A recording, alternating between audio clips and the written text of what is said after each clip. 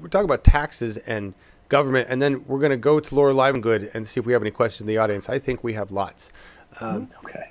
So the GOP just passed this massive tax bill. You want to bring back that fiscal conservatism. Let's talk about corporations. One of the big things about the Republican Party is, low taxes on corporations. What do you think we should do there? Well, first of all, I think the tax bill needs to be reversed as soon as we can accomplish that. Whenever it comes to corporate taxes, we always hear this talking point about how the United States has one of the highest corporate tax rates in the world and all this, but they never really talk about the fact that our effective tax rate on the corporations was around 20%, and some of the largest ones would shelter so much money overseas. And I believe in 2014, we lost $90 billion in tax revenue because of overseas tax havens. Wow. So, if we would recoup that money, we'd be able to do much, much more with our economy. And here's the funny thing about tax cuts. The whole notion that trickle-down economics is viable is completely wrong. There has never been a society that has actually functioned on the trickle-down principle that did not have rampant inequality. It just simply does not work. Nick Hanauer, if you've heard of him, is actually, Sure. I believe he was one of the first investors in Amazon. He's a venture capitalist, and he was quintessential to getting the $15 minimum wage passed in Seattle. I have actually watched a lot of his talks and read a lot of his articles, and he raises a lot of really, really good points. Cutting taxes, one of the reasons that the GOP uses to cut taxes is they say it's going to create jobs, but it never creates jobs. They take that money, they give it to their CEOs, they give it to the shareholders, and the people that work for them never ever see it. So it's kind of twofold. Whenever we look at it, it's not just the tax cut, or in this case, an elevation in taxes. Although I honestly don't feel that we need to raise taxes above where they were previously or prior to the tax cuts that were recently passed. I believe we just need to enforce our tax code, and that would help our economy tremendously. Okay, that's fair enough. So we put them back around 35%, but we actually stop subsidizing the fossil fuel industry and not letting them use loopholes, because the fossil fuel industry gets paid like 3 times by us. Oh yeah, yeah. It's ridiculous how much money they make, and we're all of it. There's nothing back from them. So I'm with you on that. So you don't think we need to go up to the old where the Republicans had it in the 50s, where it was up to 70, 80, 90% up there?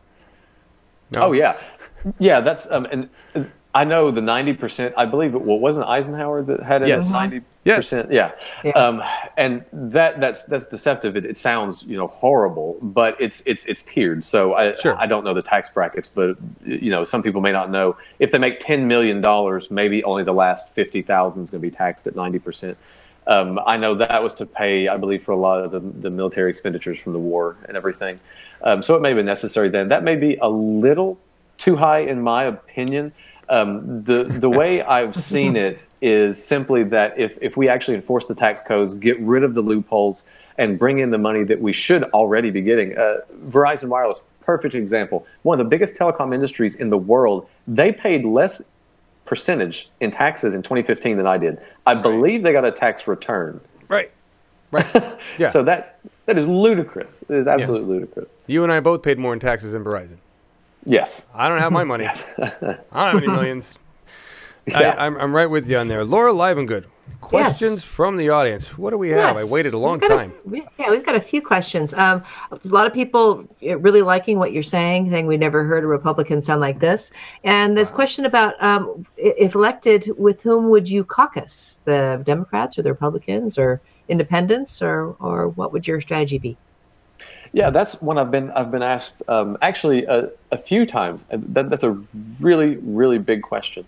And it depends largely upon who gets elected. If enough of my independent Republican friends who are running now, I'm aware of 8 different ones across the country. Wow.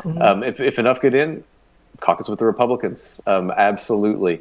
Now, as far as independents, I believe we only have 1 independent in Congress, it's actually in Senate. It's Bernie Sanders. So and he caucuses right with the Democrats. So you can hang out with Bernie. That'd be cool. Exactly. Yeah, no, I would probably stick with my party because I think that a lot of them need to kind of get a different perspective on things, because they seem to be pretty tone deaf on a lot of things. And I think largely it's due to the corruption, and I'm hoping that I can lead them back to the light to actually help the constituents out. I love that. I was just going to say, lead by example. Go show them that there Yes. are Republicans who can have values that they used to have. Do it. Yeah, exactly. You know, awesome. Good answer. Laura Livengood, other questions? Yes. More questions. What do you think about Social Security? Do you have a traditional Republican view that it should be gotten rid of, or would you support it?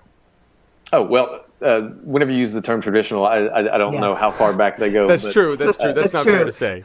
Yeah, but yeah, no. Social Security is the most popular program in America. Period. The most popular federal program. Excuse me.